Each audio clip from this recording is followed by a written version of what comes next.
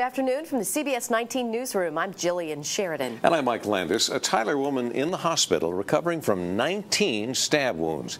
Police say her fiancé is responsible. It happened just before midnight at 423 East Ferguson Street. 26-year-old Cedric Humble is under arrest. The parents of the teenager shot at the Longview Police Department last month considers legal action. San Antonio attorney Tim Maloney has been retained by the family of 17-year-old Christiana Coignard. They are expected to release a statement Monday.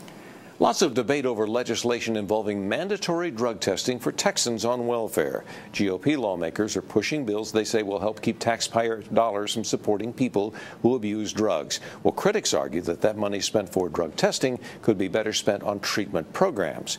Reaction from East Texans tonight. Possible presidential candidate and former Arkansas Governor Mike Huckabee in Tyler tomorrow. Huckabee will sign copies of his new book, God, Guns, Grits, and Gravy, from 9 to 10 a.m. at Lifeway. That's at 5510 South Broadway in Tyler. Huckabee has all but announced his candidacy for the 2016 presidential Republican nomination. And Miss Texas is raising awareness about heart disease on this National Wear Red Day in East Texas. Monique Evans stopping by Good Shepherd Medical Center, as well as several Longview schools. Well, after a cold and dreary few days, some nice weather on tap for the weekend. We'll have the warm forecast. All that tonight on CBS 19 News.